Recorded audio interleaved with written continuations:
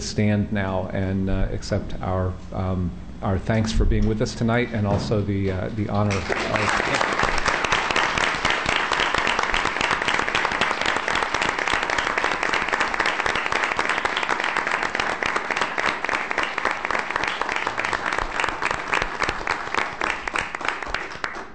Thank you for being with us, and that was a wonderful honor.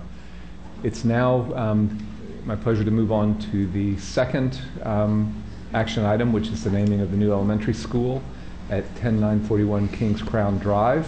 Dr. Hargens? I'm sorry. Speakers? Oh, I'm sorry. There are speakers on that. Excuse me. There are speakers on this agenda item. Mr. Stephen Imhoff is the first one. Mr. Imhoff, you are no doubt quite familiar with these rules. You have 3 minutes. After 2.5, you get 1 bell, and 3, you get 2. Okay, we'll use my watch here. No. But well, thank you for allowing myself and others to speak. This is a bit important to me. The name of the school. The name of the school. First of all, about 10 years ago, when we talked about having a school there, I voted to investigate and look at with the YMCA out there and whether we should have a school there. And I wasn't 100% in favor of it, but that's moot right now. And I'm worried. I'm trying to be consistent. I was worried about student assignment. I was worried about we have a school at this part of town or the other edge of town, and how can we maintain student assignment and maintain the diversity that we think is important. Just makes it more difficult. I did say about 8-10 years ago that I've promoted the name of Governor Weatherby, Governor Larry Lawrence Weatherby from Middletown, the only governor from Jefferson County, who is one of the top 2 or 3 education governors in the whole Commonwealth of Kentucky for the last 200-something years.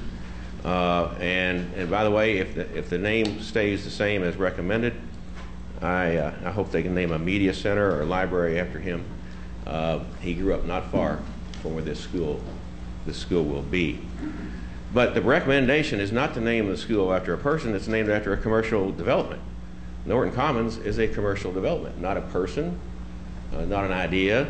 And we already have Norton Elementary on Highway 22, which is Brownsboro Road, named in part after the same people. George Norton. First of all, Norton Elementary is named after Jane and her husband George Norton. I'm not sure what year that was, but now we've got a possibility of another Norton. And by the way, I know we have the Cochran with an E and Cochran without an E, but by golly, I know instances where I was at a meeting, somebody was supposed to be at the Cochran downtown. They went to the one way out in East End, Southeast End. They got to the wrong place. So it will happen that people will go to the wrong building and be late for meetings. But more importantly, I just certainly think that the name should be different. Than I said it then, and I say it now. And I really fear that at least there would be a sense of entitlement that this might be like a mini charter school, and we want to keep the diversity that's necessary. So, for example, DuPont Manual was not named after DuPont Corporation. It's named after a DuPont that lived here 100 years ago, 100-something years ago in Louisville, Kentucky. So let's name it after a person rather than a commercial development. Thank you. Thank you. Next speaker is Debbie Westland.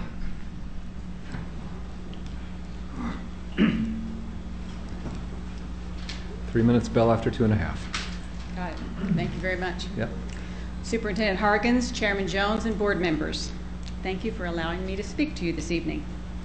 I'm also here to ask that you reconsider naming this school after the Norton Commons development, and to give you some compelling reasons why.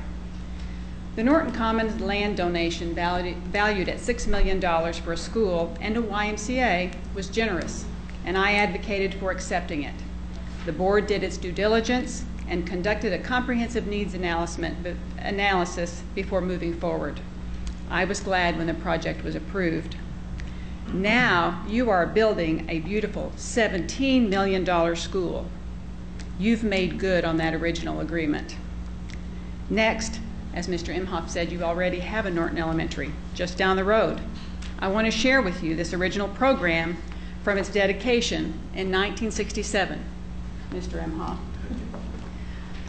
Inside it says, "It is with great respect that the Jefferson County Board of Education dedicates this school to Mrs. Jane Morton Norton, who had been on a school board, and her late husband, Mr. George W. Norton, Jr., who have contributed so much to this community and its educational system." These are the same people for whom you are being asked to name this new school. The same people. You've been honoring them for 50 years already, and you will going into the future. Further, as Mr. Imhoff said, two schools close together with the same name will get confusing, including possibly for emergency responders. Consider that the school also will serve much more than the Norton Commons neighborhood. Whatever boundary option you choose tonight, and whatever boundaries future boards approve. Your process to name the school began with lots of good nominations. I was at that first meeting. There were 50 or 60, I think. It included a former mayor who is a lifetime champion for JCPS, a judge who made great decisions in support of the system, former board members who led in difficult times, educators, administrators, legislators, and others. But I don't think the process included a deliberative process where the nominations were really studied as they should have been. In closing, remember these things. You have met your commitment by building a beautiful school on that property that will benefit both parties. Norton Elementary already honors the Norton family, already does. This public school will serve more than one neighborhood. Finally, you don't build new schools often. Use this opportunity to leave a legacy for JCPS by honoring a public education champion. Don't make a quick decision to move forward. In fact, Norton Elementary was called Brownsboro Road Elementary until it was open and dedicated at this time. Take time to do this right and honor the school system you lead by considering all the people who have helped make it great. Thank you, Ms. Westland. Next is Marilyn Patterson. Ms. Patterson, thank you for being here. You got 3 minutes, one bell after 2.5. Thank you, Superintendent Harkins, the board. Thank you for having us tonight. We appreciate the opportunity to speak. First and foremost, we just want to thank you for your consideration in naming the new school, Norton Commons Elementary. Our entire community is excited about this. And Norton Commons is much more than a development. It's a community, and it's a community of almost 4,000 people, and they are very excited to be partners with JCPS. As you can see from all the letters of support and the petitions that the Norton Commons residents and friends of Norton Commons have submitted, Norton Commons Elementary fits virtually every single criteria that state law has indicated is appropriate for naming a public school. The name Norton Commons is a well-known geographic reference. It is certainly development, but it's a community and it's a place, it's a destination, and people know where Norton Commons is. The name also refers to the very notable history of the land and the Norton family, certainly, as we've already discussed, who were community leaders, regional and national philanthropists, and pioneers in radio, broadcasting, and modern agriculture. They did a lot for this area, and I don't think it's too much to honor them time and time again. In addition, Norton Commons Elementary referenced the donor of the land that made the school possible, certainly as it stands and where it stands today. As somebody noted, there was a land donation of approximately $6 million in value. That's a gift to taxpayers, and that's a gift to JCPS as well. And that's a fitting nod to the donor.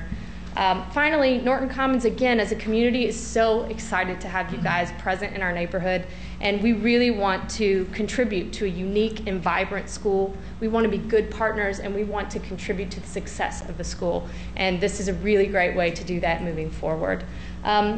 One thing in regard to the similar names, we've already mentioned Cochran and Cochrane with an E.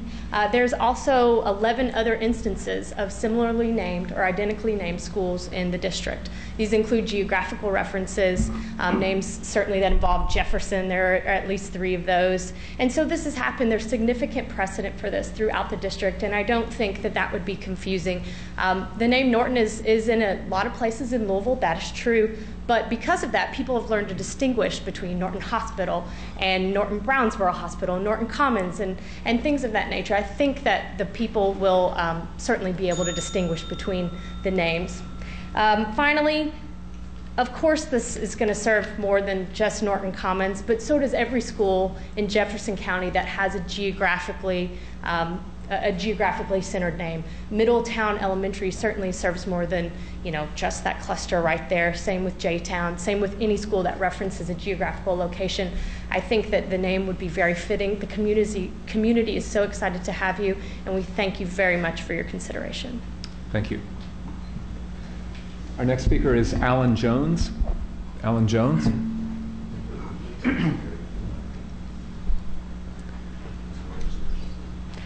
You have 3 minutes, and there will be one bell after 2.5. Everything I was going to say anyway. Okay, perfect. Dr. Hargens, board members, thanks for the opportunity. As a JCPS employee for 23 years, and as well as a business owner in Norton Commons, I just want to thank you for the consideration of naming the new school Norton Commons Elementary. I know you've had a ton of support from letters from the community of Norton Commons. One of my considerations I understand of naming a school is the preference is given to the name by the recommendation by the citizens of the school attendees. And we're just really, really excited to have Norton Commons Elementary as the name. It makes sense. It's right in the community. Like Marilyn said, it would be similar to Middletown Elementary, which is right in the heart of Middletown. So I just want to thank you for your time, your consideration, and we're excited to have a school in our community. Thank you. Thank you very much. Last speaker is Steve Freeman. Mr. Freeman. You also have 3 minutes with a warning bell at 2.5. Dr. Hargens, Chairman Jones, board members, my name is Steve Freeman. I'm a CPA. I'm a resident of Norton Commons, and I'm also a business owner. I've lived there for 5 years. I've had my business there for 3 years. And the thing that I want to impress upon you, you've gotten all of the information, you've heard all of the arguments. But the thing for me is Norton Commons is not just a developer, it's not just a place, it's a community. If you ever get the opportunity, come out there. I always tell people, we have people out there walking their dogs, themselves, their kids, and anything that'll walk. We have people riding golf carts. We have people that are sitting out on the sidewalks enjoying dinner. And it's a real community. It's a community that people sit on their porches at night. They sit on their back porches at night. And to name this school anything other than Norton Commons Elementary would really lose for us the identity of what we've achieved as a community out there. We're a diverse community. We have people of all nationalities, all races. We have young families, we have old families. We have Section 8 housing that's in Norton Commons. We have apartments, we have condos, we have single family homes. And the people that are there, they love it. I'm also a resident elected member of the Homeowners Association. Myself and another member, we have been out gathering signatures for a petition. I think the petition's been presented to you. We were only able to do this for a couple of hours. In that couple of hours, we obtained 100 signatures in favor of the name Norton Commons Elementary.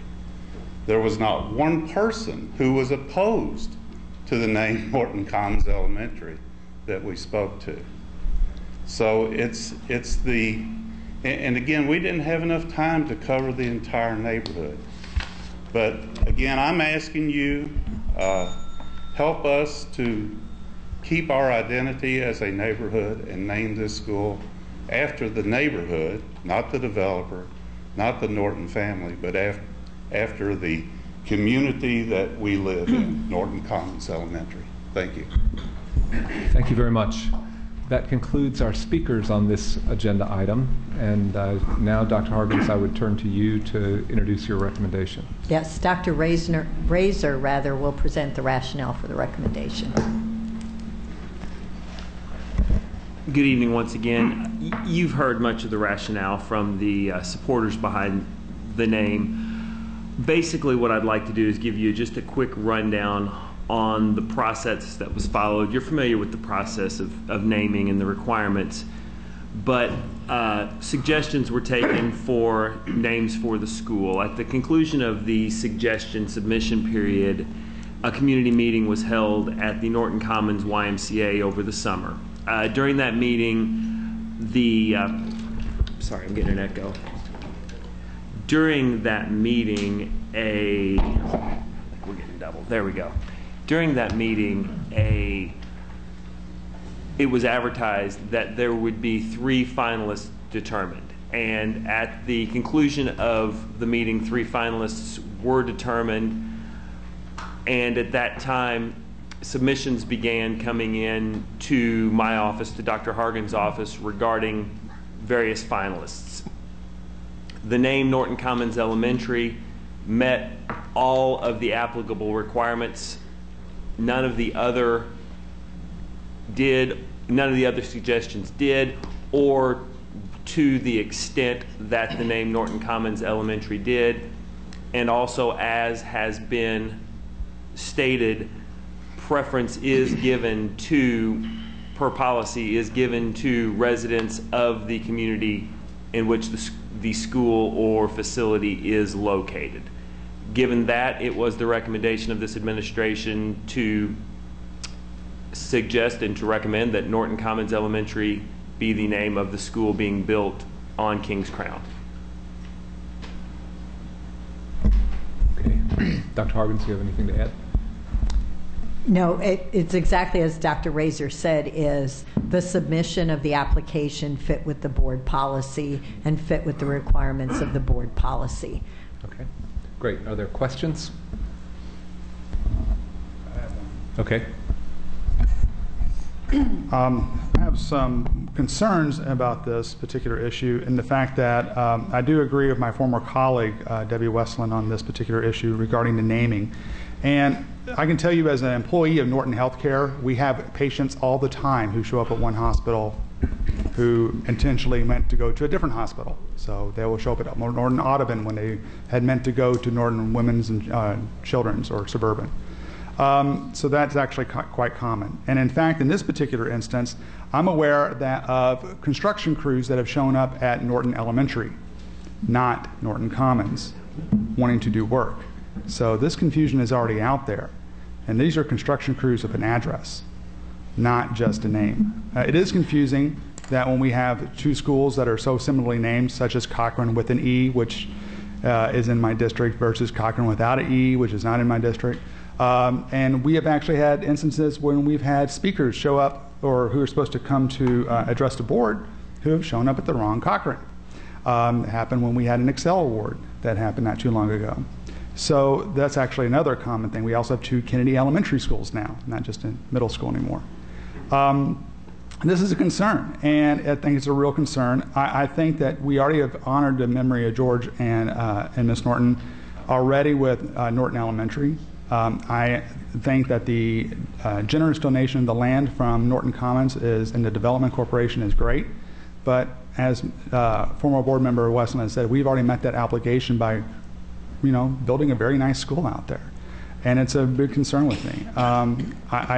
For that reason, I would recommend that we possibly investigate other names. I understand that Stephen Tyra was actually preferred name from the meeting that Dr. Razor had talked about earlier, who is an educator with JCPS. If that doesn't meet the criteria, and that's the preferred name, it is my recommendation that we actually table this and start anew. Simply because having these 2 facilities this close together, and Norton Commons is the closest elementary to Norton Elementary. It isn't like where Cochran and Cochran Knee are on separate sides of the town.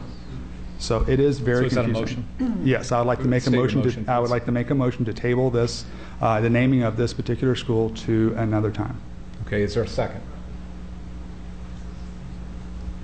There is no second. Okay. Is there an alternative motion? Steph? I make the motion to name the school of Norton Commons Elementary. Okay, is there a second? Okay, Linda? I'll second that. Okay, all in favor? Opposed? Okay, motion carries 6-1. Thank you. Okay. Next item is the approval of boundaries for the Norton Commons Elementary School. Dr. Hargens? I'll just remind you that in June, Dr. Dossett presented boundaries for this school, and then 2 weeks ago, we presented 4 different options and pros and cons about the options. It was a work session and it was an information item. Tonight, Dr. Dossett is going to present to you the recommendation based on that analysis. Dr. Dossett. So tonight we're bringing forward the recommendation to go with option 2, which is to take the boundary for the new elementary school from the Chansey boundary that currently exists. Elementary students will be applying for elementary schools for 16-17 next month, and so we would like to move forward on having the boundaries, these proposed boundaries approved. In the meetings in the spring, we didn't hear any parent concerns around this particular proposed boundary. It provides extra space to grow in Cluster 10, and it's the least disruptive of the 4 options that we presented at the last board work session. Now, I understand that we have heard some concerns around that diversity of this proposed boundary and this cluster in general, and so just to remind everybody how we define diversity for this area, it's considered a Category 2. That was based on the 2010 census data, where we look at income, educational attainment, and minority status of the census data. We know that we've had some changes in that area since 2010, and so it was important for us to look to see the student population that lives within that proposed boundary from 2015. And when we look at the students that are currently residing in that area, 48% of those students are minority students, and we've seen an increase from 2010 to 2015 in the percentage of students on free and reduced lunch from 13% to 19%. So we're seeing that same growth as the district as a whole. So the other piece that I want to mention is that to express that we're committed to revisiting the idea of diversity and looking closer at how we define diversity in our student assignment plan when we get the new census data, or at the time that grandfathering finishes, which is in 2 years, 17-18. And so at that time, I think it'll be important for us to take a look at the system overall and recommit to diversity and how we define that. But for the short term and for next month having boundaries for students to apply to the school, staff is recommending that we move forward on this proposed boundary, which again is the least disruptive and allows for some future growth. Okay, thank you. Are there questions? Diane? Just want to make a few comments. Thank you, Dina, for your presentation. And I would like to go back and highlight what you said about 2010 census data. The points I want to make will reflect my concerns, and I will vote to move this forward because we must. But there are some things that concern me greatly. The census data in 2010 made that geographic area a 2. Clearly, we know that's not a 2 at this time based on the housing that is in that area. So I think in all fairness to our population that we should say exactly that, and you did say that we would work on it in 2020. The other piece that we had discussed as a board was in 2 years we would no longer be grandfathering, but we run the potential of starting to grandfather again as we move forward with this in 2020, perhaps. So as we say, speak the truth and be transparent, I just want to say all the things that have made me think about this in depth. And the other piece that concerns me is the monitoring of the diversity index, which I'm not even going to go into the dynamics of that because somebody today said, what is that? So I just want to be clear that looking at the diversity index for cluster 10 currently, it runs as low as a 1.6 for one school and as high as a 2.8 for another school. And I remain concerned as to how we will have a diverse school in that particular location. But it's not, it was clear to me today, it's not my job to look at that on a daily basis, but it is my job to say to the management that someone needs to watch and to let the board know clearly what the diversity index is in this particular, and all the locations in the district, because I am concerned, remain concerned, but we have to move forward with what we're going to do in order to start the enrollment for the elementary process. But those are the concerns that I have. Thank you. Okay, thank you. Lisa? I have similar concerns to those that Ms. Porter raised. You know, I just believe that public schools are a rising tide that should lift all boats. And when we look at any of the demographic maps for our district, we see lots and lots of green, you know, which is the happy color on the eastern half of the county, and we see lots and lots of red and orange in the area that I have been elected to represent. We see it in kindergarten readiness. We see it in educational attainment of parents. We see it in socioeconomic status. We see it in a number of different ways. And you know, this isn't really a problem that JCPS created. It's not really a situation that JCPS can by itself fix, although I do wonder if it might not be a wake-up call to all of us to be advocating for greater economic investment in some of our more challenged communities, parts of town, and for more affordable housing across the county. So I've really wrestled with this. It's you know, one of those issues that's kept me awake nights. And while I'm not going to stand in the way of, I'm not going to vote against it, but I'm not going to be able to vote for it either for the reasons that I've explained. Other comments? Okay, I have a couple. I think the challenge of the data is, I think, kind of acute here in the context of our assignment plan, because Dr. Dossett, correct me if I'm wrong, but when you describe the student data, you're talking about the students currently enrolled in JCPS who reside in this locale, right? Correct. Right. Yes. So this is an area that between 2010 and today has built a really, really wonderful, beautiful neighborhood with houses that are priced far above the average in the district. And it also has opened a spectacularly beautiful parochial school right down the block from this new elementary school. So if you actually look at the humans who are probably there today and will be in the 2020 census data, I think part of the challenge here is it's not a bad thing. I think we're going to have a beautiful school, and it will be very, very attractive to an awful lot of people.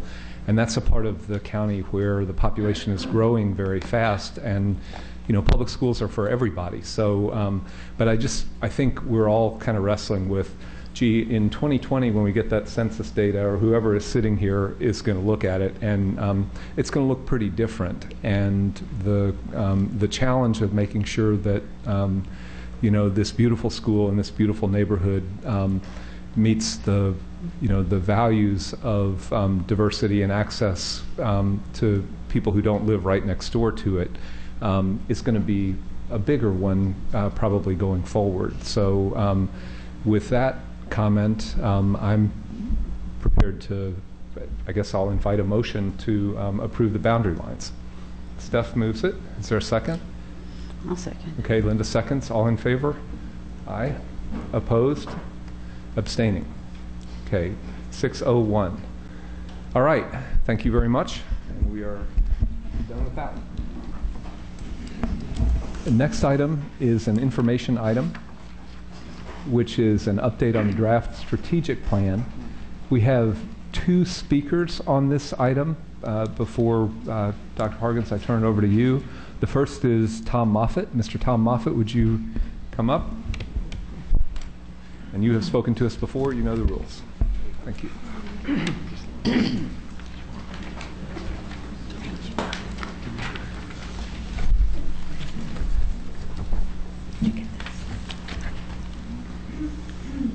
Okay, you may begin.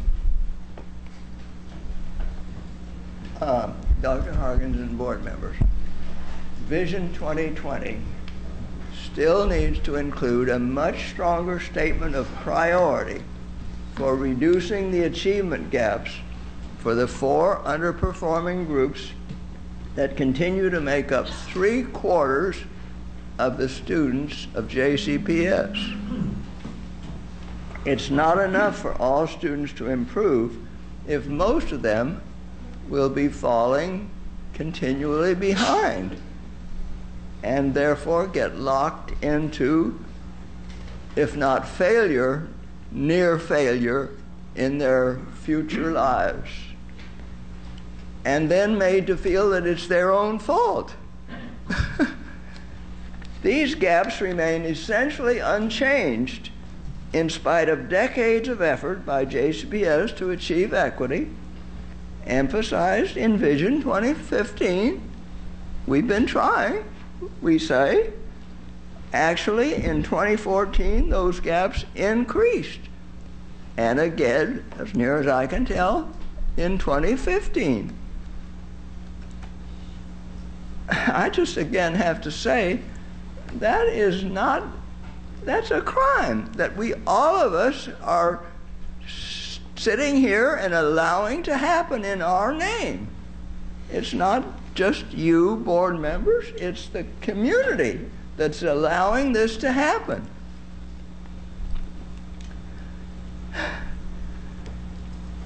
We must, all of us, take responsibility. We must set a goal for positive change, and Vision 2020 is the place to do it.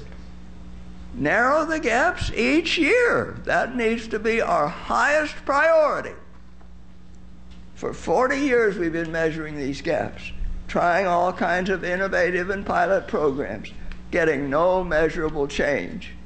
The students who start out ahead and whose parents have the time and money to make sure they succeed still gets the highest priority year after year. Evidently, we haven't done what it takes. Let me get personal. 3 generations of my family have been or are now in that privileged group that gets along fine. But the future for my great-grandson depends not on that group, it depends on the rest of us. Narrow the gaps by 1% at least each year. Beginning in 2016, concentrate on moving students from novice to apprentice. Identify changes that work.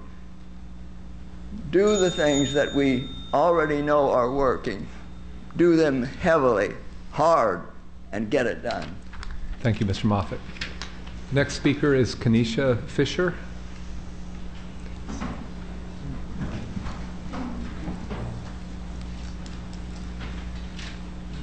Ms. Fisher, thank you for being with us tonight. You have 3 minutes. 1 bell rings at the end of 2.5 and 2 at the end of 3. Perfect. Thank you very much for having me. When ready. I appreciate it. Board and parents here, first of all, thank you all for allowing me to speak this evening. I have 3 points that you have the power to change, and I know that we all are on the same page with that. My name is Kenesha Fisher.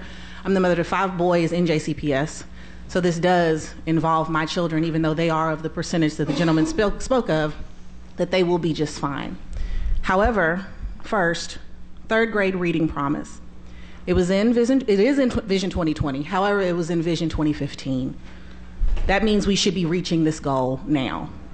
Third grade reading scores help to determine the quantity of prison cells to be built in America.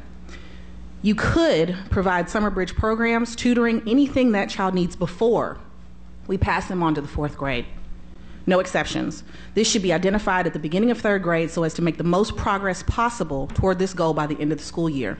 By passing a child who cannot read, at least to their level in the fourth grade, you are saying that I know there is a prison cell being created for you and I'm fine with that. And that's something we cannot have. Reevaluate boundary maps is the second. Listening to Norton Commons is one of the biggest problems I have. In an already largely segregated city that is not your fault. It has genuinely been here since my mother's mother was here. The problem is, I understand why busing is crucial. I do. I also understand by you correcting these maps to represent a more even dispersion across the district, it will encourage community pride, parent involvement, after-school enrichment will be more accessible, kids will spend less time on buses that no one wants to drive. Charter schools are not the answer, but neither are 65 kids on a bus from the West End to a predominantly white school in the East End. Parents that have no or limited transportation or feel alienated by their socioeconomic status are being strategically pushed out of an opportunity to be involved in their kids' education. I've been meeting with Dear JCPS and understanding my rights as a parent, and I really want to work with you, but I can't work under these measures. Third, rebrand the priority schools, the Title I schools, to not be based on stereotypes but on results. If they're making results, they need to be rewarded for that. When I say names like Shawnee, PRP, Valley, and Doss, I know what those have meant as I grew up in Louisville, but they should have the ability to have the same weight as me saying Manual, Male, Eastern, Ballard, like all those students you had standing up here tonight. That should be a regular for everyone to have that choice. Showcase of schools should be just that, a showcase of all schools, not an opportunity for your top performers to garnish more entrants to their cherry-picking systems. The truth of the matter is these schools should be treated with the utmost respect, superior involvement, and priority, not as disposable to fill our bottom 5%. I charge you as people who are crucial in the education of our city's next generation to ask yourself what exactly is your role and how can I get parents involved, because the mindset is what needs to change. More importantly, as a parent, how will my requests be addressed? How can I know that you all are going to be involved in my 5 children's education? Thank you. Thank you. Okay, Dr. Hargens. What Mr. Lowe is going to do is give an overview of the process, just a quick update about Vision 2020. I handed out a sheet of paper that's you had received this past week that just kind of lays out sort of the timeline of where we are and where we're going. At the board meeting on Monday, October 12th, you all provided feedback to the initial draft of Vision 2020. Moving almost immediately from there, we embarked on a series of meetings with stakeholder groups, including the Jefferson County Teachers Association, the Jefferson County Association of School Administrators, the 15th District PTA, a set of academic services staff members, which are assistant superintendents, ETCs, and curriculum specialists. And we spoke to the Principals Communication Committee, which probably has 20 or 25 principals on it. And we also have received a number of community members who have submitted things online. And so we've aggregated all of that information and are planning to actually share that online. I was hoping for that to happen today. It's actually going to happen tomorrow morning just because I wanted to clean it up a little bit. But we've had over 350 different comments that show up. Some of them, multiple times, as you can imagine in such a structure. Themes emerge, patterns, and those kinds of things. What I can tell you is that's going to enrich the next iteration of this without changing the basis of it. The basis of it comes from your direction and your guidance about what you see as most important. But there were really valuable pieces of language or areas of emphasis that will make the final product I think markedly better. So we're in the midst of pulling all that all together and coming to the next piece. We've put together a team of JCPS staff that includes people from our communications office, resource development, and the planning departments that have significant and diverse kinds of talents, both in sort of thinking about policy and structures, but also language and framing and organization. So we're taking all the information that we have and moving forward to bring forward to you in the next iteration the next iteration. So the plan is to work very, very hard on that for the next 4 or 5 days, share that with Dr. Hargens and Cabinet for another sort of internal version, and share that with you the subsequent week, so that you have a good chunk of time prior to the November 9th meeting, where we'll have a work session for discussion and conversation. And ultimately, the recommendation for approval would come on November 23rd. So that's a little bit longer, but I think ultimately it will be a better product for it. Okay, are there questions for Jonathan? Linda? Well, just one, Jonathan. I think there are several areas that I saw in here before, and I think I went through a few of them. We all named a few of those things. Have you been able to process those and be able to make changes or anything based on any of that input that we gave you last Yes, the input that you shared on October 12th was invaluable, and it's my hope and belief that you'll be able to see the guidance that you gave at that point in the next version of it. Okay, very good. Lisa? Yeah, I'll just ask for a little preview. Since equitable outcomes was in the original work group report, and then you've asked about it again, and we continue to hear speakers raising these issues. So I assume we're going to see that reflected in the next iteration. We're working on targets that will capture some of the things that we've already been tracking from Vision 2015, but then augmenting that with additional measures that will capture that concern. Thank you, Jonathan. Okay.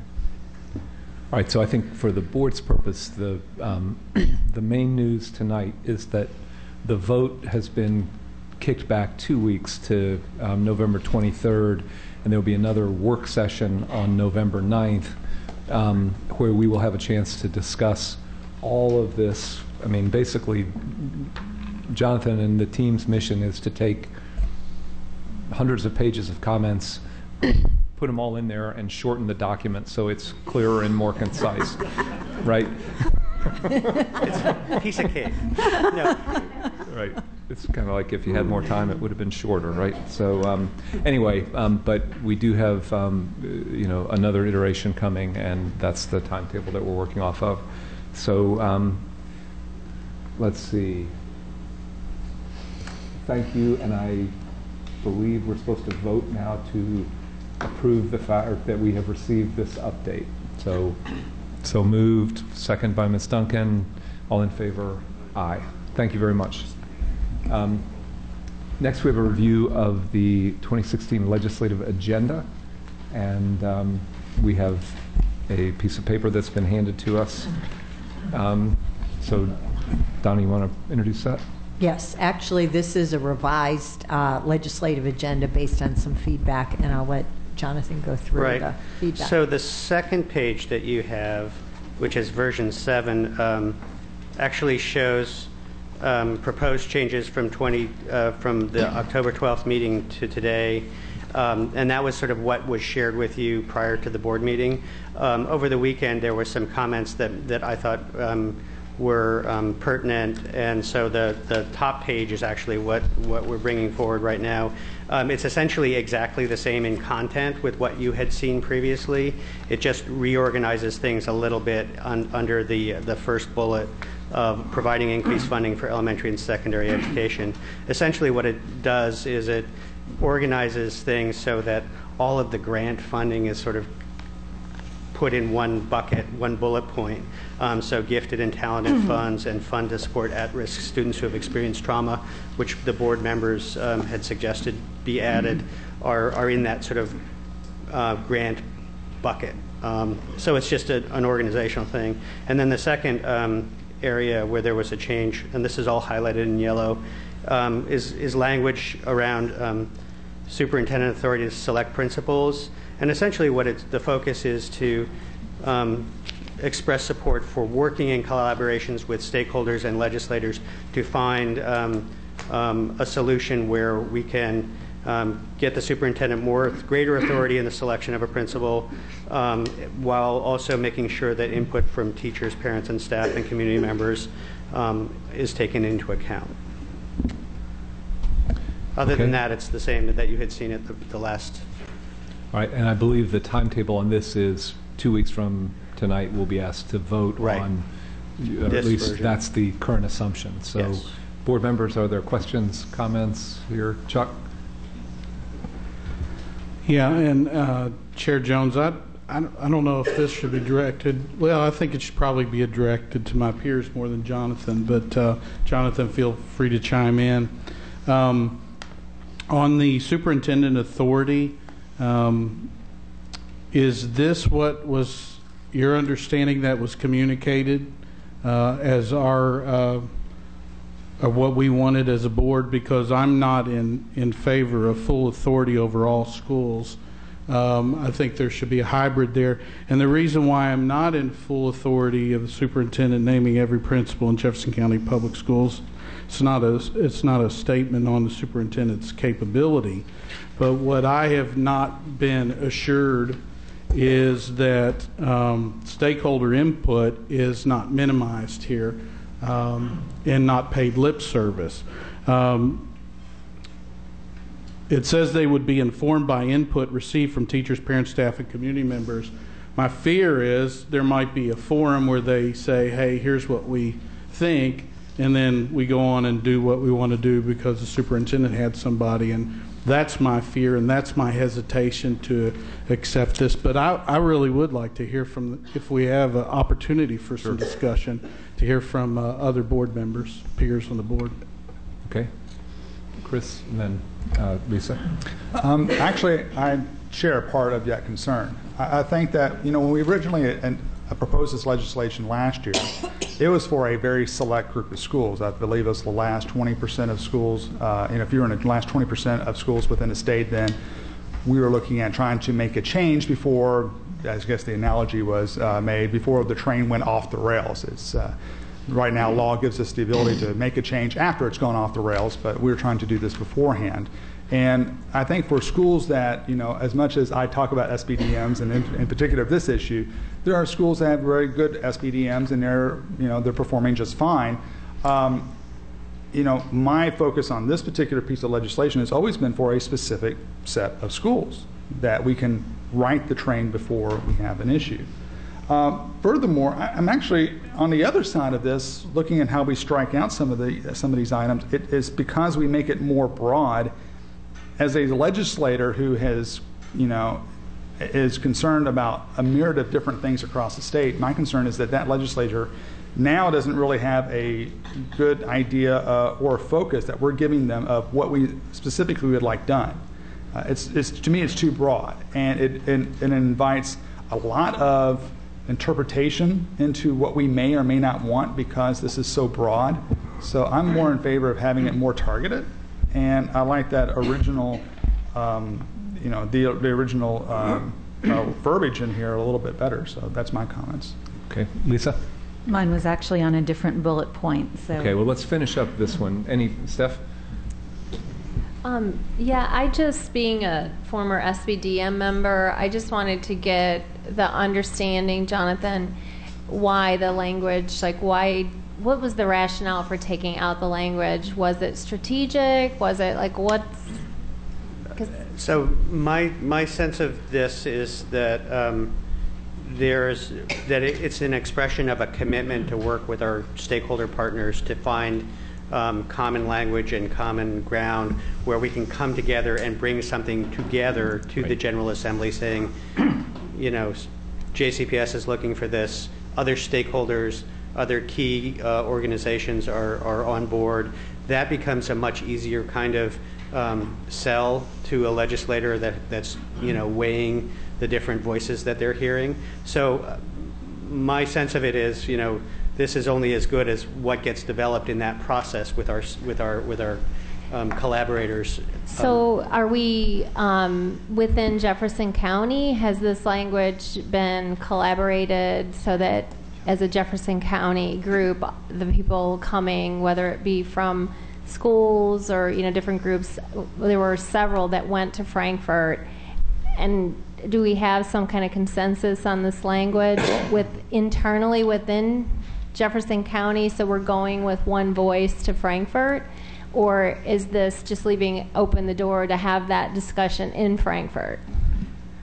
So, I think.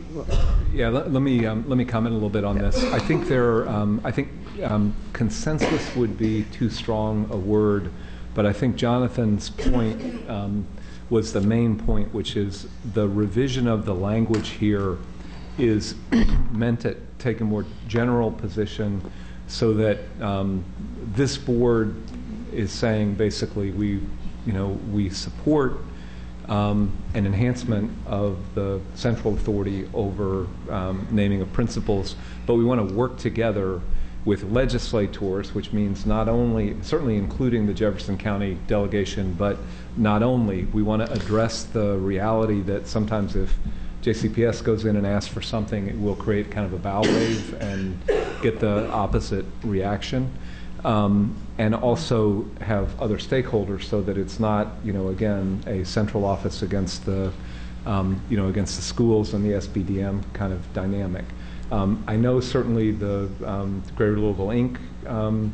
Legislative folks are working on this. I don't think anybody has a legislative package that has consensus right now, but part of the notion is if you try to say the bottom 25% or the bottom 50%, there are a whole lot of other scenarios, like, for example, scenarios where principals have to be dismissed, as we've seen for difficulties that have arisen, or where there's God forbid, a tragic accident or an illness or something like that, where time is of the essence. And so those have been the kind of conversations that have been going on. And I think the idea here is for the board to say, work the issue with the people who are playing on it, because there's no, I think there's no desire to abandon SBDMs, but there's also recognition that building a pipeline of strong principles is super important. That'd be my summary. Jonathan, you want to add to that, or? Can Go I ahead, finish? Yeah. In the spirit of discussion, Chair Jones, I'll respond. I get that, and I understand when you go to the legislature, there's some give and take, there's some conversation that'll be held. You also find out where the landmines are, what the success is, and what the pathway is to get where you want to go, and there's compromise. I get that. I understand and support the mentality of the super as a CEO kind of an organization as well, and appointing managers in their place. All I need for help for me is to understand that the stakeholders, and you kind of summed it up a little bit, Mr. Jones, that the stakeholders do have a voice. If we take a vote from them, their voice has weakened some, but I want to make sure that they're involved in it as well. So my advice is maybe some baby steps there, but I just need, for me, I need to understand more that if we present this and looking for more flexibility, as you're saying, Mr. Jones, then we are also, the dual message is that we are making sure that our parents and our teachers are actively engaged with some input. Thank you. Okay. Linda? Well, I never have been a big fan of that full authority for the superintendent, not just this superintendent, but past superintendents to have had some of that, because as a person out in the schools, I never felt that the superintendent knew the personnel as well as I thought that they needed to know personnel to make some of those decisions. And I just keep thinking, when we go up there and when we begin to talk about this authority, they're going to look at us and our 20 priority schools, and they're going to say, okay, the superintendents have had that authority, And where are they? We have one priority school that's come out of priority status. So I think, you know, that's what I'm feeling when this goes there. I don't know how much steam it's going to have behind it, because we have that on our backs with the challenges that we have in our priority schools. I've never been comfortable with this, and I don't know if there's a way that this can even be worded. I mean, we've stepped back away from the specific ranking kind of thing to lower performing. Well, lower performing means something different than out to others out in the state. Of course, if this is just directed at us, you know, who's defining lower performing? If you're performing below other schools in this system, you can be lower performing. So I've always been uncomfortable with this, and you know, I just want us to think about this before we do this. So this will come back to a work session in 2 weeks, but I want to be really clear.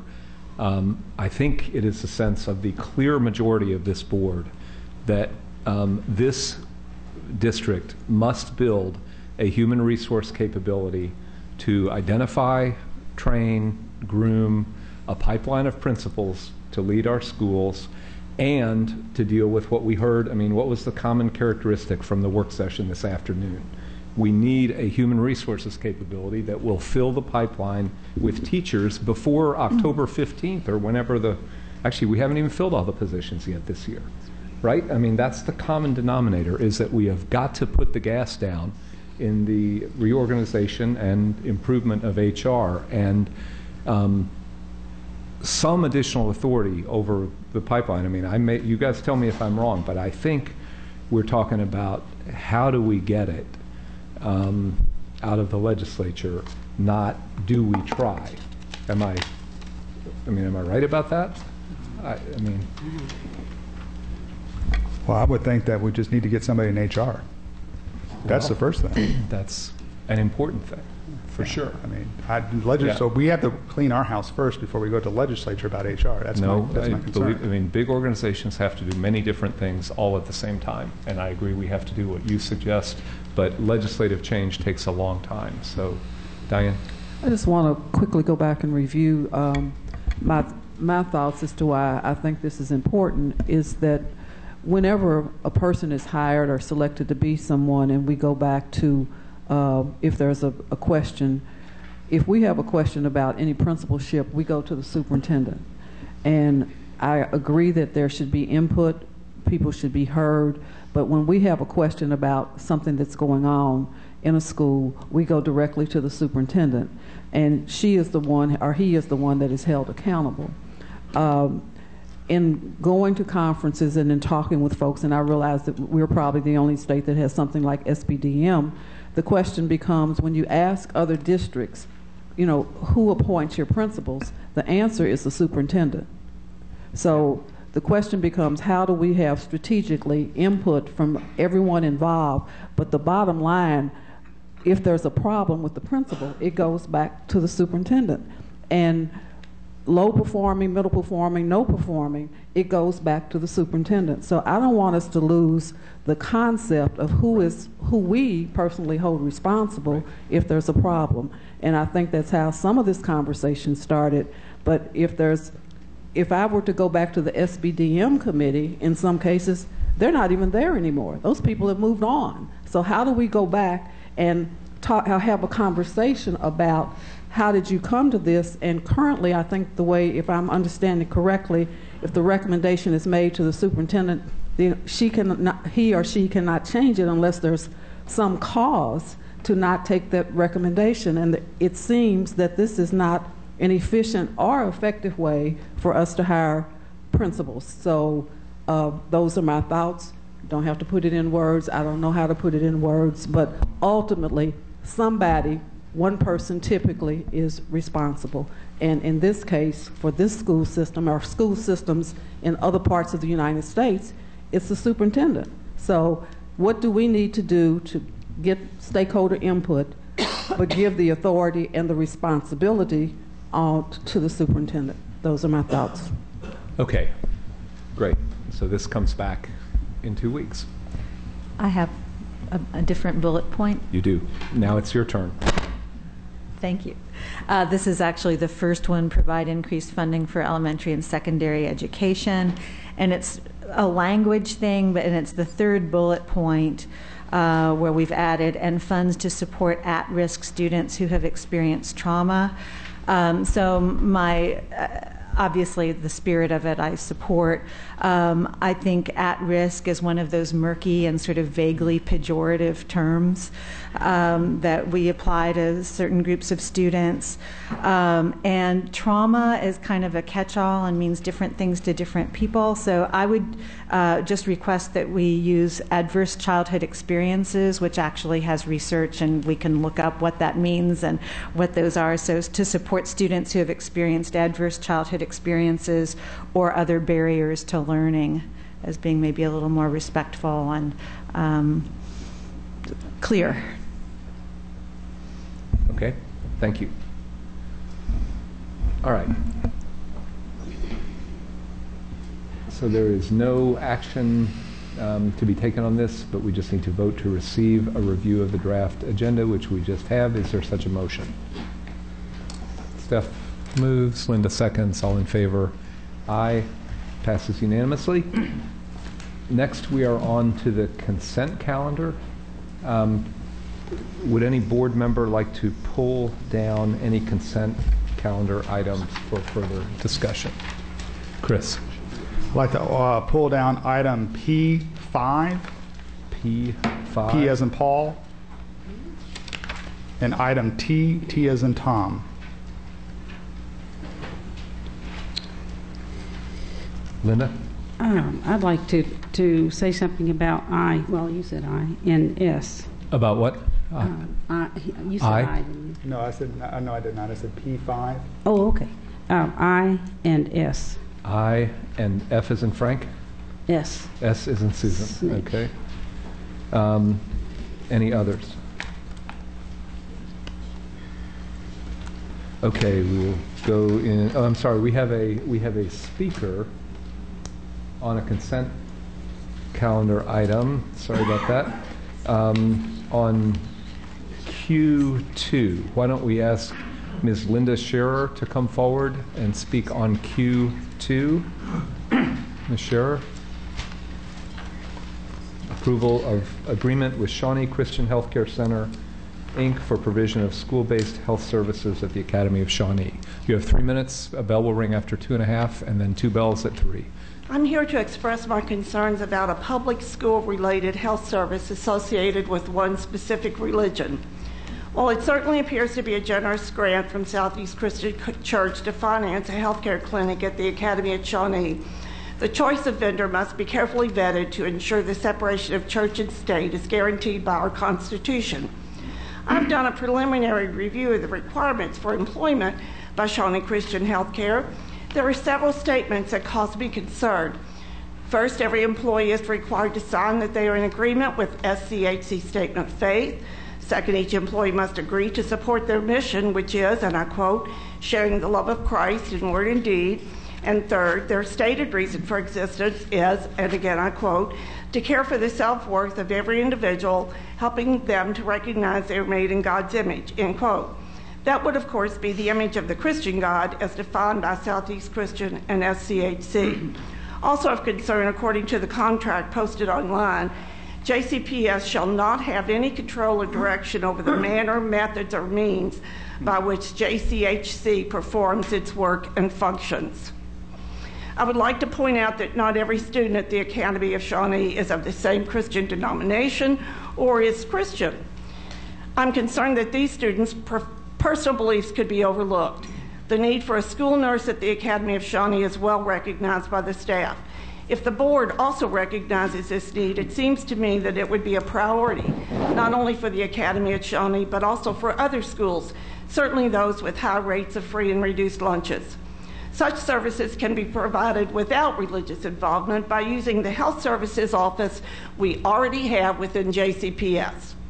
That office contracts with Career Staff Unlimited to supply additional nurses to our schools.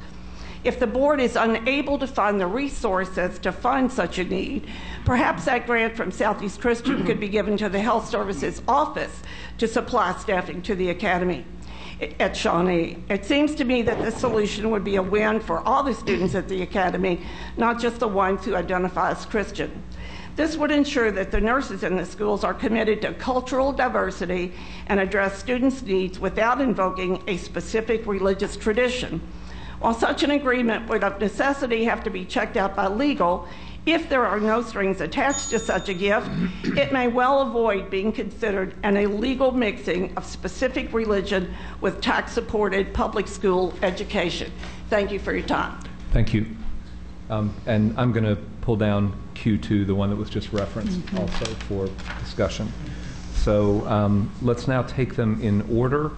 Linda, on item I, approval of competitive negotiation, etc. Yes, and I really just want to comment on this. I'm going to support this. I know we're using, or we're going to use a firm for hiring some of the, try and see candidates for the positions that we have open, but this is not my first choice, and I feel it's an admission that we have not, we don't have the usual structure in place, the usual capacity that we have to do our own hiring, and so, but I'm just, I want these positions filled, and if this will expedite that, then I'm willing to do that, but I certainly hope that we don't have to do this again. Okay, thank you. Chris, P5. Yes, I'd like to, if we can get just a little bit more information about this project. I've talked to Dr. Razor about it, and I wonder if he might be able to speak to it a little bit, and I do have some questions at the end. Yes, Trees Louisville is I'm on, aren't I? Yeah. Trees Louisville is a local nonprofit company, 501c3, that is really trying to fight the urban heat island that is occurring within Jefferson County, and being one of the largest landowners in the county, they approached JCPS about really dramatically changing the appearance and the landscape of some of our properties. And what we're talking about here is not the donation of 1 or 2 trees at a time that many times we get in within JCPS. We're literally talking about, in some cases, 100, 200 trees on a property, taking what would be vacant areas or areas that are simply grassy areas in front of the schools. For example, saw a mock-up last week of Doss High School, and if you've been to Doss High School, you drive up in front of it and there's literally a football field size area in front of the school. They have plans to put a 100-tree grove in front of the school, and when you see the mock-ups, completely changes the appearance of what would be a really industrial, Soviet-era somewhat looking structure that stands alone by itself, that we completely changed the landscape of. They have done mock-ups of 5 buildings now. They've also been in contact with a nursery that has went out of business and basically has gotten the entire stock of those trees, and then has received funding from the Helmsley Foundation of several $100,000 to continue the projects, and literally really see this as something that sort of has a flywheel potential. As they get more donations will come in.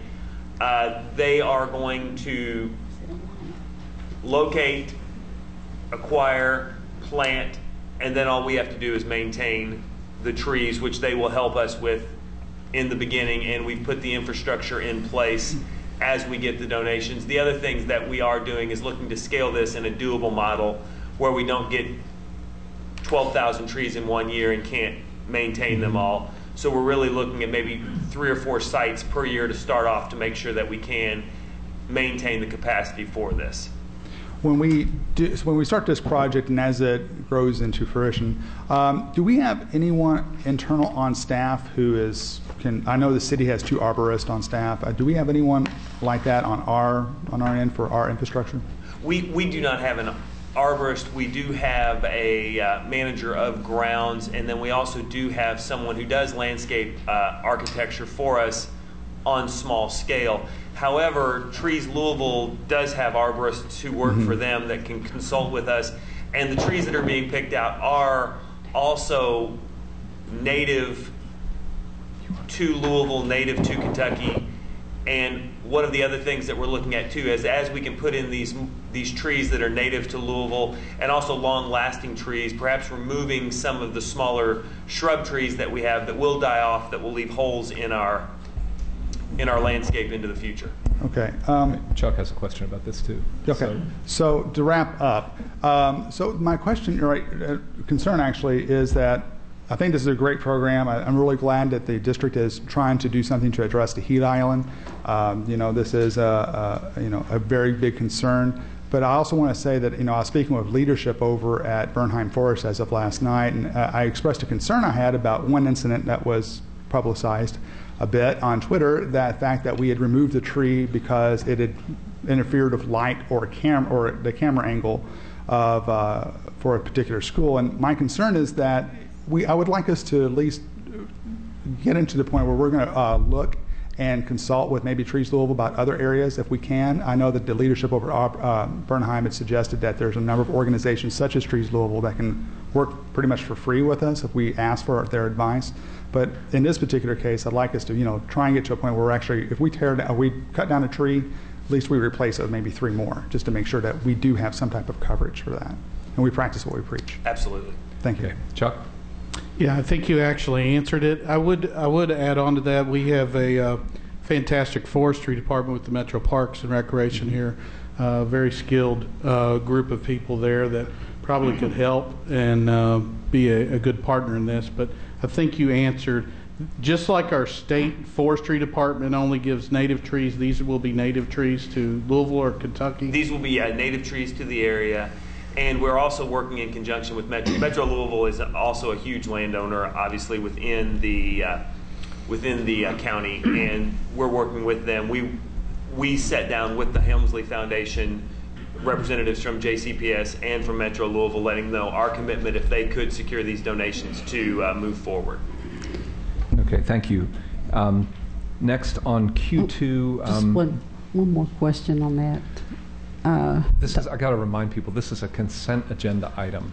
Yes, Go ahead, but yes. let's wrap this up and move. Dr. Razor, who will be responsible for replacing if these trees don't make it? Is that just going to be, we're going to put them out there and only the fit survive, or are we going to have a plan in place where we then commit to replacing? Well, we are going to have a plan where we would commit to replace trees, but Trees Louisville is going to work with us from the very beginning. And we do know when you do any sort of mass planting, you will have some attrition rates. But as we move forward, that's also, again, why we're not going to do 12,000 at one time, where we can do it, see which ones have lived, and then the next year backfill if possible before we move forward on to other locations. Okay, thank you. On Q2, the previous speaker raised fair questions about church and state. Dr. Hargens, is someone here who can answer the question whether that has already been reviewed and vetted Yeah, from a legal Ms. Dennis actually is the area superintendent for the academy at Shawnee. Right. The question is just, do those fit with traditional church-state separation guidelines? Sorry? Yes. Mr. Mellon reviewed it as well. All right, Correct. great. So we specifically spoke to these folks and reminded them of the rules about separation of church and state, and they completely understood that and agreed there'd be no sort of proselytizing or anything along those lines. And also, we of course sent the contract to Mr. Mellon to review ahead of time. Okay. Is it legitimate, separated? Yes, they're required by the contract to follow JCPS policy and procedure. The language that was quoted is standard, independent contractor language that's in all contracts to ensure that the contracting party is an independent contractor, not an employee or partner or other type of relationship. So there's nothing unusual about that language. Okay, so this is the equivalent of Jewish Hospital or Norton Hospital running a clinic for us? Yes, the district has contracts, for example, with Catholic Baptist. Charities that are similar. Okay. Thank you. Thank you. All right, Linda S. Oh, just Head Start and preschool require different things of their teachers. And I noticed in this one, we are going to try and utilize our preschool teachers to serve more Head Start students, or appear to be that way to me. Is there a reason why we have not done this before, or is there something that's popped up different because we've kept those programs separate? Is there a reason why have we been given freedom to do something now that we couldn't do? Jones. Thanks for the question. We appreciate that. First, we're sort of moving to a. Should I tell who I am? We're moving to, Ms. Duncan, what we call a blended model. And blended model means that we're really strategically making a decision that no longer will, in JCPS, we'll be able to determine a Head Start classroom and a preschool classroom. Blended means we're going to expand the footprint from north to south, east to west. And one classroom may have 5 children that qualify for Head Start under their guidelines, and they may have 10 students that qualify under Kentucky preschool guidelines, and may have 5 that qualify under ECE guidelines. But as far as the general public goes, that is a early childhood classroom, point blank period. And we will get funding from different sources for each child. We have to rise to the higher standard. In Kentucky, they require, in our preschool program, a certified teacher in preschool classrooms. So when we move from straight Head Start preschool classrooms, we must have a higher standard, which means our Head Start students will be taught by a certified teacher, but it's a program that will go over a 5-year period. It'll take us 5 years to get there. Okay, let me interrupt. Sorry. This is a very broad subject. We are going to come back to early childhood with work sessions and great detail. The only question tonight is whether we can bid on the Head Start contract. So, Diane, do you have a? That was it's on my list of things that I'm asking for under board requests, because this is the signing of the contract. But there's more information to be heard, but I would like to, under board request, say more. Thank you. I mean, I think we would like to get this scheduled for a real review, but we've got to go ahead and meet the Head Start deadline, and we've got to get early childhood gaveled down into the strategy as something that we're going to do, and then we've got to come back in a more full-throated way and really look at the how to do it. So is that acceptable? I was just wondering why we haven't done this before, if something new had happened. It's not anything new. Other districts have done it for a long period of time. JCPS, for whatever, has not made that decision, but with this, we hope that we do. Okay. All right. Okay. Thank you. Thank you. Chris T. Yes, I have several concerns about this issue. First of all, this particular schedule of moving board meetings to Tuesday as opposed to the traditional Monday that they've been for years and years and years presents an issue because, one, as I look at this proposed schedule, it actually eliminates a board meeting. Normally we meet 21 times a year. This particular schedule has 20 meetings per year. Secondly, it appears that this particular line item was submitted by the superintendent. I would think that the board would want to submit when the board meets. So that's something that's a question to me.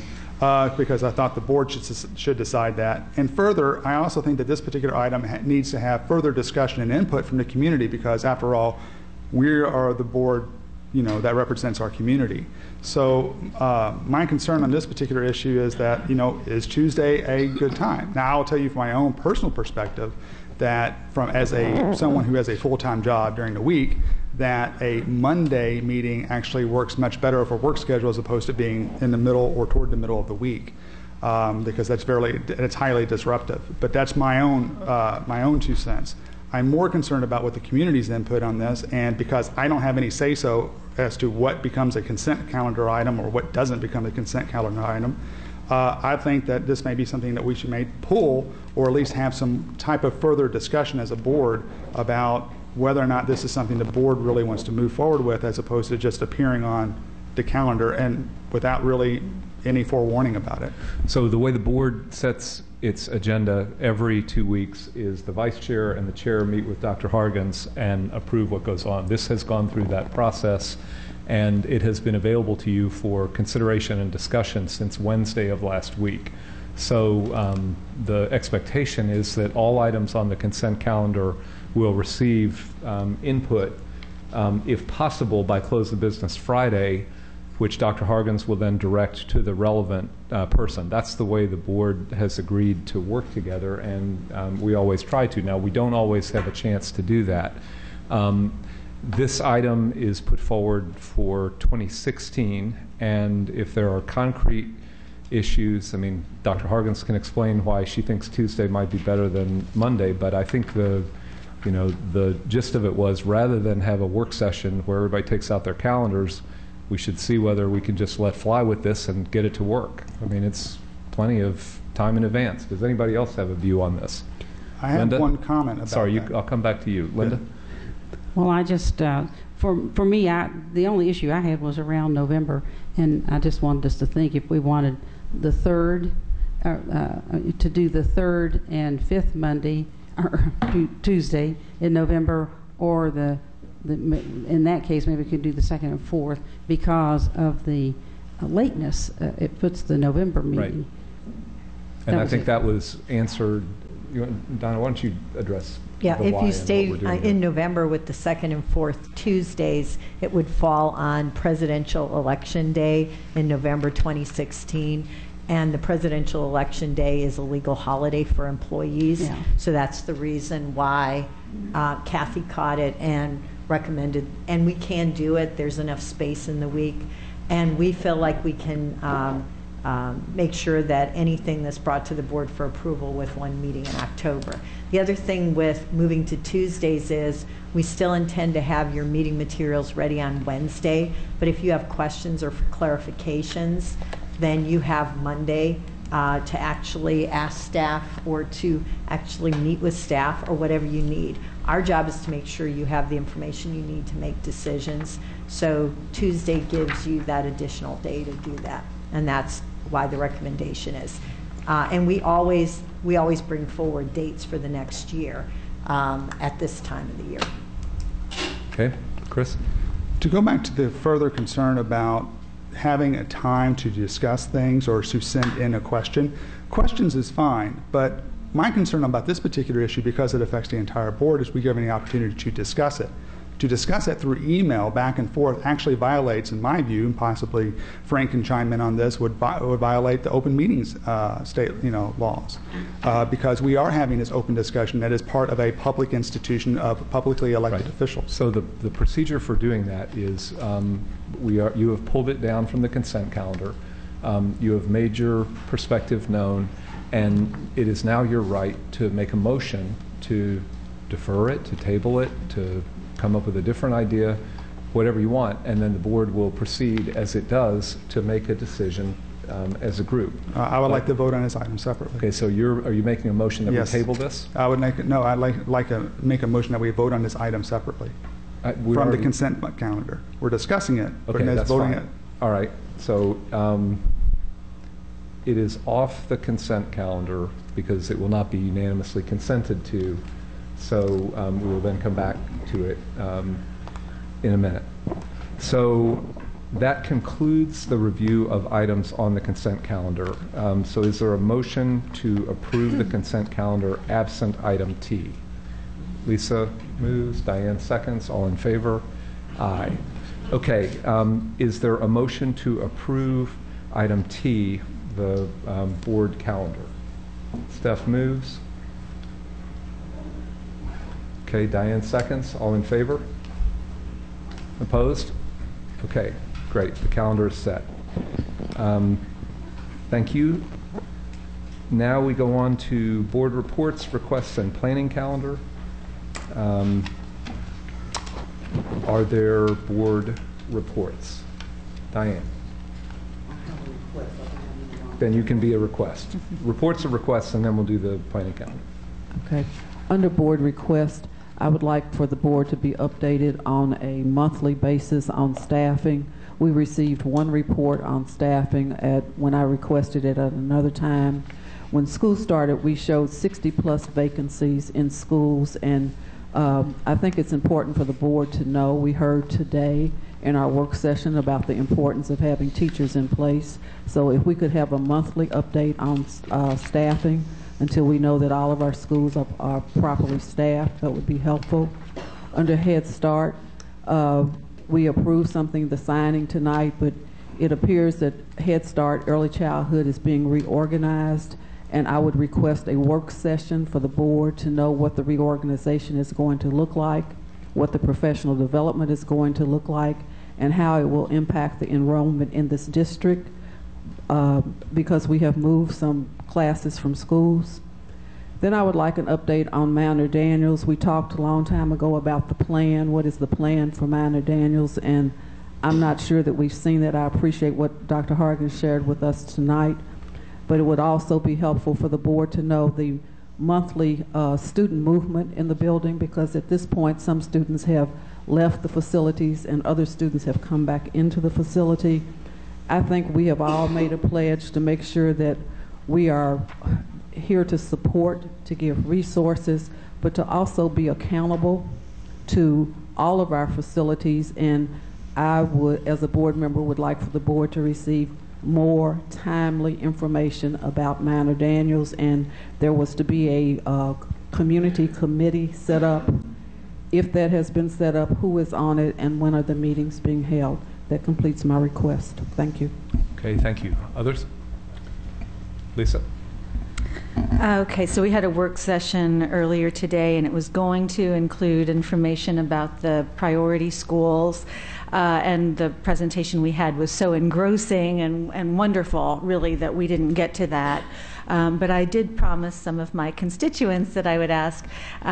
So one of the schools, Moore Middle, in the district that I represent, has moved into priority status. And I'm getting messages that there's a lot of anxiety within the school and within the community about what that means. That there's this sense that the other shoe is going to drop and nobody knows when or what that is. And so just I said that I would raise that concern and make the request that some communication could be given to the community on that. Let's see, a couple of times I've requested, and others I think have as well, a work session on the alternative schools in general. Just the plan that was that the board approved back in March was not just for Minor Daniels, but for the whole system of alternative schools. So would love to have a work session and update on that. Some really, I think, great things going on. I was delighted to read in the consent calendar the blended early childhood classrooms. I'm eager to learn more, but I think that's a great move toward equity when we have certified teachers in every classroom and we don't have different sets of less qualified teachers for some groups of children. So I think that is a very, very positive direction. I'm very pleased about that. I just want to personally congratulate Dr. Dossett. It's really exciting to see a promotion up through the ranks, and we've been seeing your presentations and how you stepped in so capably, and I just, a personal thank you and congratulations to you.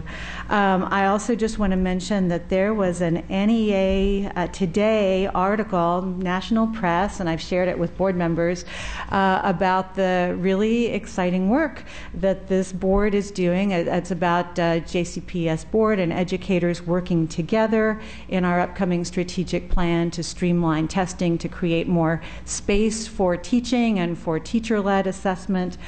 So that was really exciting to see Louisville get that big shout out for what we've all been so focused on for the past several months. And then finally, I just want to mention, because I've been in denial that I'm actually leaving town tomorrow, but I'm going to, it's the first first annual convening, we'll see if there's a second one, of school board members from across the country, and it's in Los Angeles. And I'll be there just for a couple of days to meet with and hear from folks from the National Education Association and school board members from all over the country to hear some of the great progress that they're making. And I'll have lots to brag about what's going on here. Great. Thank you. Linda? I would like to request from Cordelia. Last year we used Attain money for after school programs, and I would just like to know what happened to that money, and also I would like to know what our Section 7 money is paying for this year, how that was parceled out, just to keep kind of a tab on those changes that we made. I was here this morning and listened to Dr. Ming, who talked about the aligning learning with lifetime outcomes. I guess that's what it said. But it was a wonderful presentation on and a device or a program that's being used where text messages go to parents to remind them to ask questions throughout the day that will help kids develop emotionally. But it was quite a fascinating presentation, and she reinforced the fact that test scores are not predictors of lifetime outcomes and lifetime success. Test scores, and I've heard that before. We worry about comparing our test scores to other countries' test scores, but they are not good predictors of lifetime productivity. I also, of course, I've continued making the connection visits with Olmsted South, and I have one in the morning at Knight Middle School. And I observed a great lesson at Olmsted South on the use of how math is being taught in a particular way. It's almost like hovering over a concept and going very deep on a concept with a class, and watching those kids work through kind of a Socratic method, just questioning until the kids come up with the answers. But anyway, that was quite fascinating. Also had a great meeting with Commissioner Pruitt. We had our Commissioner's School Board Member Advisory Council meeting the past week, and there were only 5 of us there because so many of them could not make that meeting. But it was what a wonderful opportunity for me to get to talk about things in our accountability system that I would love for him to take a look at. But it included the questions about ESL and how we don't support ESL as soon as ESL, the state doesn't. As soon as they cross proficiency, support kind of goes away. And in the testing, some of the directions for ESL students, they get explanations in the directions, but then they don't get any more explanation throughout the test. Well, those are little technical things. One thing I did bring up to him was also how we count our African students and our African American students together. We combined those scores, and it was clearly like that on the accountability chart that we were looking at while we were there. And I asked him about that, and he was going to take a look at that. But we talked about so many things, great things, transportation, funding for transportation for SEEK and for our ESL students, and grading scales, and also ranking. And why in the world, if schools are not serving the same groups of kids, what does ranking do? What function does ranking serve? Anyway, I had a chance to discuss it. Okay, Chuck. Yeah, I want to couple things. I want to add to the chorus of Board Member Wilner and Board Member Porter. I'd like to hear more about the Miners Daniel on a regular basis too. So I want to be in that chorus. I also want to ask if we could have some kind of snapshot of teacher absenteeism rates around the district in the past couple of years. And then Dr. Razor's already started giving me some information about the supply of substitute teachers and how we're doing there in that case. And then just as a matter of cleaning up something, Chair Jones, I said at this time 2 weeks ago we'd have a financial working group or presentation. As you know, we've talked about that, and that is scheduled for November 9th. We'll have a half an hour or Great. so. We're looking forward to that. Okay. Thank you. Steph? Just a report that I'd like to request. I noticed on the review of our progress that 10% of the advanced program students were not proficient or distinguished. And so I would like to see information on, what type of interventions and how, we are doing for that group. And then also, whether there really is an effort to do individualized learning plans for our gifted and talented, especially the ones, obviously, that are, if they're not proficient or distinguished. I also wanted to congratulate Dr. Dossett for joining.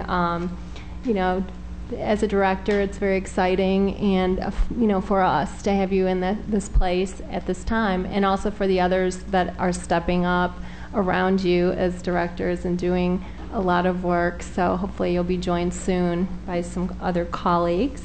I attended the GLI glide trip, and our community, our schools, with Dr. Hargens, our schools, we found they didn't really want to talk about education in Portland or really the arts. That wasn't really, their high priorities.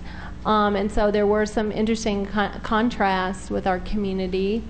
Our Cradle to Career initiative and the collaboration that's going on in Louisville isn't unique, but it definitely it stood out in that group. Also, the arts collaboration with JCPS that we have going on is quite something, and something to continue. And really, we pretty much, that group all was very supportive of both of those things. And then I'm very excited about the votes today to pass the boundaries for the new school. It was a long time in coming. Dr. Dossett thank you for all that hard work and really helping us understand that we do have diversity, in our areas all over the county. Affordable housing obviously needs to catch up with us, but and then just I'll leave you with a thought. I heard a great quote, very simple, but if nothing changes, then nothing changes. So that's kind of, I see as a board, things are changing, and we will, be a part of that change. So thank you. Okay, thank you. You got anything? Nope. Okay, I've got two pieces. First, for the board members, I guess make sure everybody's got the word, but mainly thank you.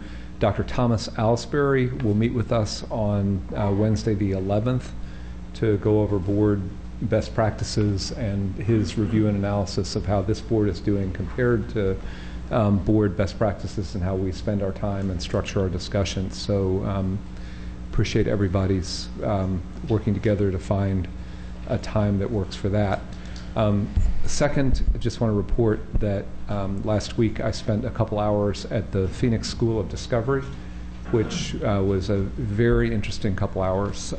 The school has a new principal this year, Ken Moeller, and he has organized the school, which has been growing rapidly, into 7 what he calls houses. They're sort of like a British boarding school, more familiar as Harry Potter houses. And he asked me to come in and talk to students in 2 of those houses together, the Fox House, about 25 high school kids, and the Thunderbird House, another 25, so 50 high school kids. And he asked me to talk, the Fox House is focused on innovation as a kind of a career theme, Thunderbird on services, including healthcare services and social services. So he asked me to talk about those 2 themes, which I did briefly, and then invited questions.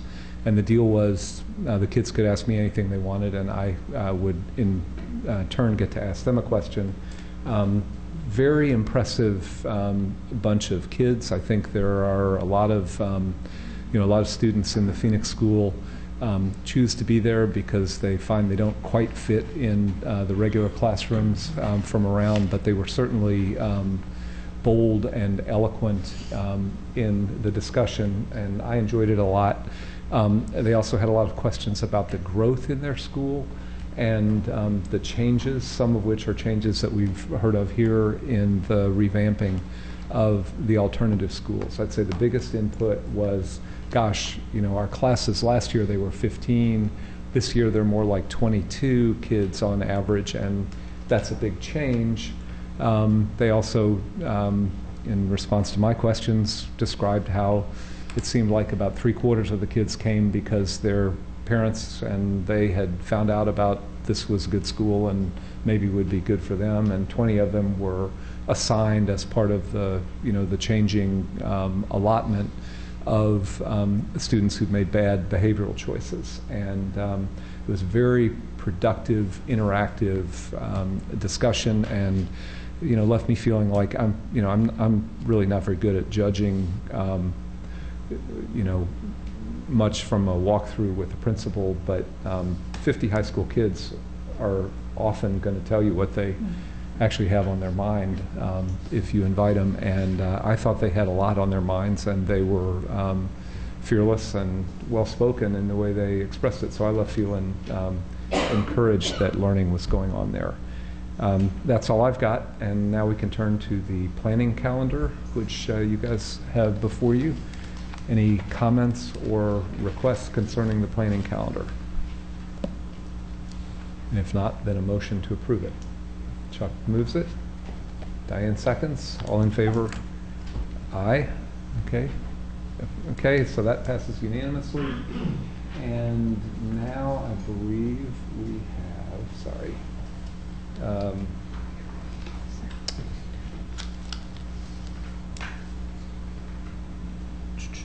We have two persons asking to speak on non-agenda items. The first is Philip Setters. Philip Setters. Mr. Setters, you have 3 minutes. A bell will sound at the end of 2.5, and it will sound again twice at the end of 3. Thank you. Ladies and gentlemen of the board, my name is Philip Setters, and I am a disaffected parent. Quote, I will not be able to meet with you when your concerns have been addressed multiple times but you don't agree with the outcome. Assistant Superintendent Michelle Dillard, from an email to a parent that she had never met. A proclivity for deception or obfuscation of wrongdoing cannot be tolerated in a public agency, especially one into whose care we entrust our most precious assets. So the General Assembly has provided a few sunshine laws to ensure a measure of openness and transparency in government. The open record statutes are a perfect tool for exposing to public view what might otherwise remain hidden or secret. Those in the school district charged with responding to requests for open records are quick to cite the statutes in order to raise roadblocks, yet they just aren't as enthusiastic about actually following the law when it comes to producing responsive records. Did you know that just this past August 4th, the Attorney General admonished JCPS for subverting the intent of the Open Records Act and of violating KRS 61.880 subsection 1? Interestingly, the then interim Director of Communications blamed JCPS failure to follow the law on, get this, personnel changes in the communications department. More of those pesky staffing holes. Back in February, Mr. Jones wrote, "Sunshine is the best disinfectant." My own experience in trying to obtain some transparency from this school district leaves me wondering, who has lowered the blinds, drawn the curtains, and shuttered the windows? Mr. Jones, I'm standing in darkness, almost enveloped in silence. I sure could use a sunny day. In closing, I have one question and one request for you. Does the district have a legally qualified official custodian of records? As of last Tuesday, it was supposedly the Executive Director, Communications and Community Relations, but I don't think you actually have one of those employed. And finally, last week I asked Dr. Hargens for the student fees at Fern Creek High School that were approved by you for this school year and the previous one. In the interest of transparency and some sunshine, is there any chance you might ask her to provide that information sometime soon? It shouldn't be too difficult to find, and I'm fairly certain she has my email address. Thank you. Thank you very much. As is the pattern, Dr. Hargens will be asked to respond to you. Next is Gay Edelman. Gay, are you here? Yes.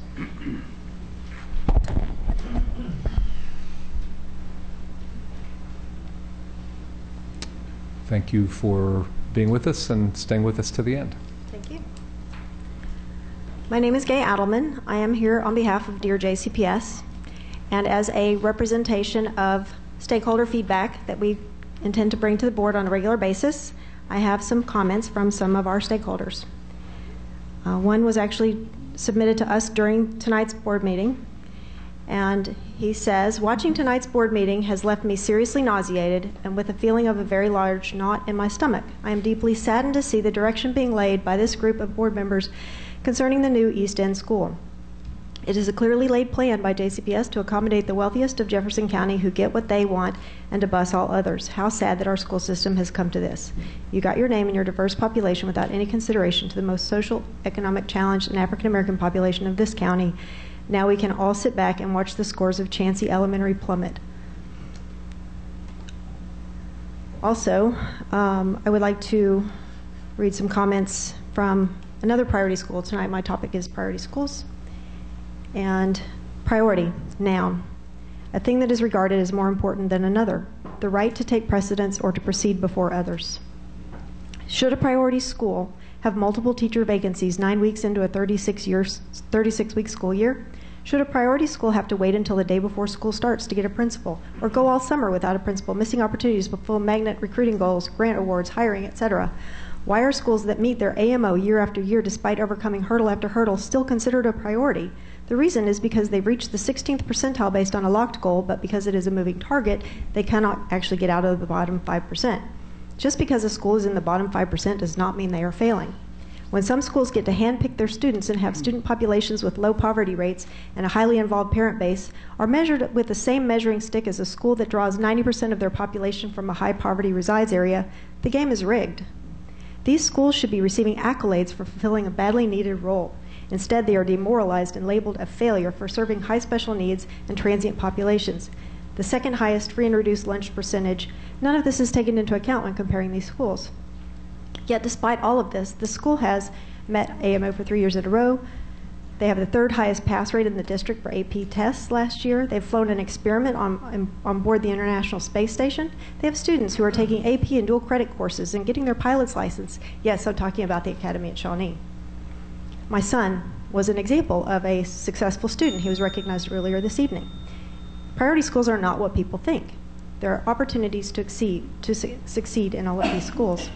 When the state requires change for the sake of change, a principal's job is consistently on the line. They are under a microscope. Who wants that job? Teachers feel feedback and concerns are not valued. Morale suffers. How can we ever recruit and retain quality instructor and leaders in that environment? We turn the boat around every couple of years, the momentum is lost, and more kids get caught in the wake. Relationships are important. We heard that. The average principal tenure is 2.7 years. We must remove these barriers, remove the culture of fear. Where is the sense of urgency? Enough is enough. Thank you. All right. There is no need for an executive session tonight, so if there's motion to adjourn, Chuck moves. Diane seconds. Thank you very much. Good night. What's that? Oh.